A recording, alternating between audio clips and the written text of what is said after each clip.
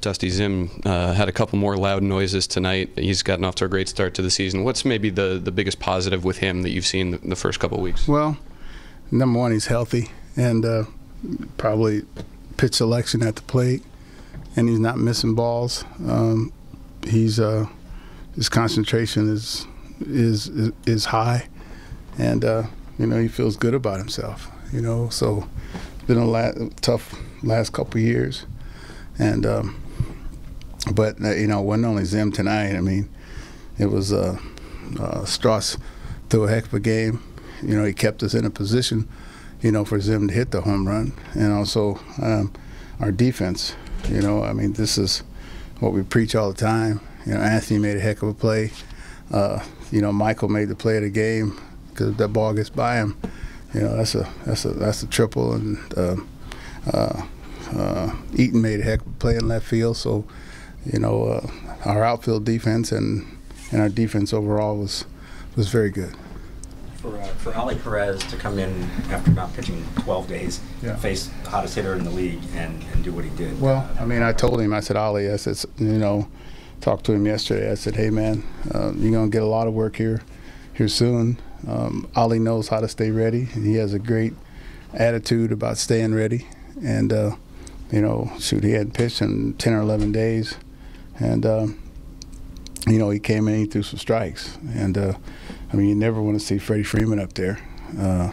But finally tonight we, corralled Freddie. So now Freddie's somebody else's problem.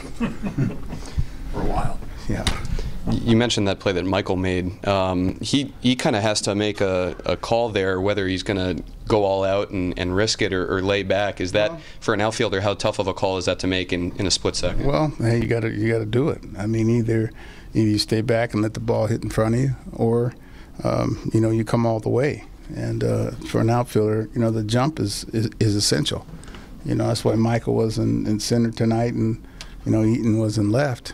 And our outfield defense was going to come into play because Strauss throws a lot of more fly balls probably than ground balls. And so that was an outstanding play as an outfielder.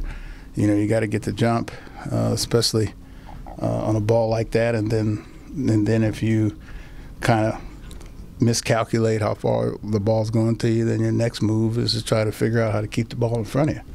And so, I mean, that was an outstanding play by Michael and another outstanding play by Eaton in left field. Bryce had another hit tonight. Mm-hmm. What is the difference between him this year and last year? Is it just the health? He started out great last year as well. I think he was Player of the Month last year in April. And now the secret is to keep him strong and to, and keep him healthy.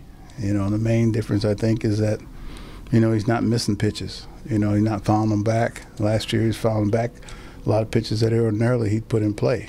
And, he's taking what they give him. He'll take a single up the middle, and he'll take a double down the left field line, and so he's using the whole field, I think, is the difference. What did you think of just Kelly's first outing, since he was named? Well, Kel, number one, you got the first out. And, that's always big. And we still, like I said, we got to keep an eye on Kelly. And, we're going to try to, use him as we feel fit to keep him strong. But also that eighth inning was a big inning by Cota. That was real big, that eighth inning, facing quality hitters there. How different has Anthony Rendon looked to you this week, not just at the plate, but in the field compared to maybe the week before? Well, it's a daily game, and Anthony is Anthony. He seems unfazed by if he's doing poorly or doing great. You go to the ballpark, you can't really tell how Anthony's doing. So and Anthony's going to hit. And he's off to a much better start this year than last year, and I'm hoping he hits his first homer and get that out the way in New York.